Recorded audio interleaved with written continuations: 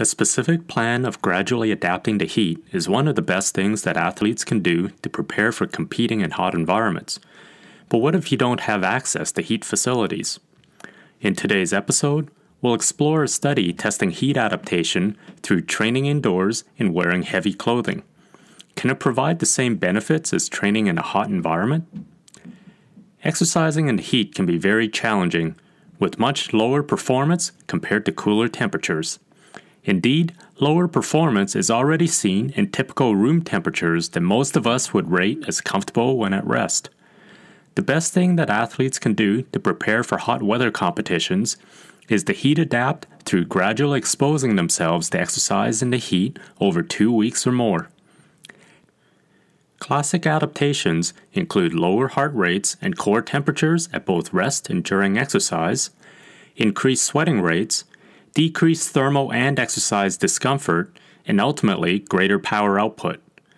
The challenge, though, is that not everyone has access to a heat chamber or the ability to go to hot weather training camps.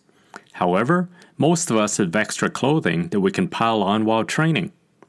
Can the use of clothing adapt us as well as heat training? A Scandinavian group tested this question with 34 trained competitive cyclists split into 3 groups.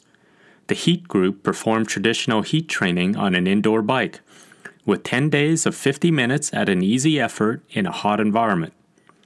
The suit group did the same protocol, but in 19.5 degrees Celsius temperature and wearing multiple layers of winter and impermeable clothing. The final group did the same training as the suit group, but added 30 minutes of hot water immersion afterwards to extend the heat stimulus. Importantly, the very easy effort meant that any changes over time were likely not due to a training stimulus, but rather due to heat adaptation instead. Before and after the 10 days of training, testing was performed in 35 degrees Celsius. First, the cyclists rode for 15 minutes at a steady submaximal effort. Then they rode as hard as they could for 30 minutes. As expected, resting and exercise core temperatures and heart rates were lower after the 15-minute submax ride, showing that heat adaptation did occur.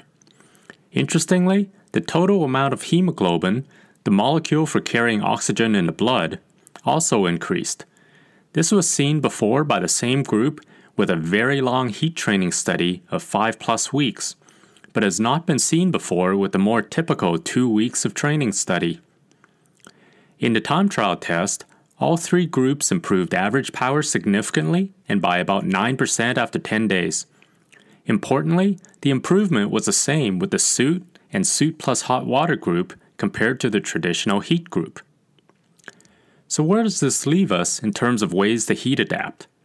The big insight from this study is that, in terms of both physiological and performance responses, training with heavy clothing may heat adapt us as well as with traditional exercise in hot environments. This makes intuitive sense in that the main goal of heat adaptation is to raise body temperature, and our body is pretty much agnostic about how that's done. One caveat is that this finding may be specific to indoor training, as riding outdoors generate a lot more wind exposure and convective cooling, which may limit the heat stimulus even with heavy clothing on.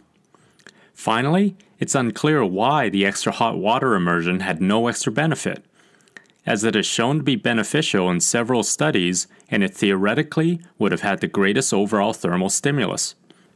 One possibility is the highly trained nature of these participants, such that their ceiling for improvement has already maxed out. Hopefully, this video doesn't leave you hot under the collar. I'm Professor Stephen Chung, and I run the Environmental Ergonomics Lab in the Department of Kinesiology at Brock University. We post new episodes on different topics in environmental physiology every Wednesday.